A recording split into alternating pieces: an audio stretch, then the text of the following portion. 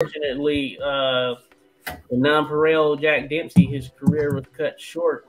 I was going to mention, though, yeah, I'm doing a video on tuberculosis in boxing. It's just one where there were some boxers whose careers been cut short or was cut short by tuberculosis. That was a big thing back in the day, but I know a lot of people died of tuberculosis. But uh, Jack Dempsey, the Non-Pareil, yeah, he was like 32 and he died of tuberculosis. So he had started to fade in the tail end of his career.